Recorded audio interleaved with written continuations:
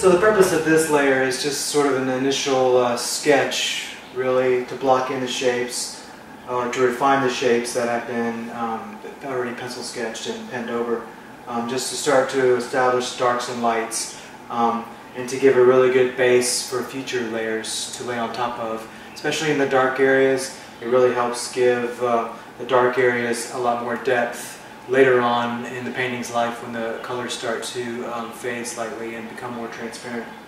So that's basically what this is a very rough sketch of darks and lights. And to start this, in this particular painting, there are so many dark areas that it won't really make sense until I add another layer to really darken in the dark areas. Like there's some detail in here that you can't really see because it needs to be even darker. Some detail inside the hair here around the neck that won't really start to show until the dark background will be further refined. In fact, the background will be almost pure black, if not pure black.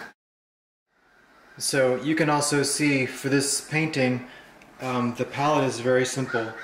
Here's the reference photograph that I have printed out in black and white, just so I can focus on the shadows. That's really all I care about at this moment, is getting the shapes in the right place and developing the dark and light areas. You can see all I have used here is burnt umber, and it's just been diluted with turpentine, or actually terpenoid. That's all you need. The lighter colors are diluted further, and the darker colors are almost almost paint out of the tube, but I don't ever use paint directly out of the tube because I use Kolinsky brushes, which need the paint to be thinned somewhat. But that's all there is to it at this stage. You don't have to really worry about it looking perfect. Just get the darks and lights in the right spot, and you'll further refine this again with another layer. And then I'll also have the black and white grisaille painting that I'll do over this that will further refine the shapes and the darks and lights, but it needs this foundation to sit on.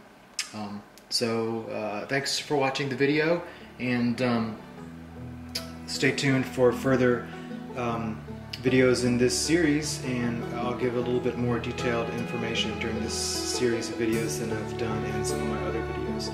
I hope you have enjoyed watching, and subscribe to the channel and come back and watch some more videos.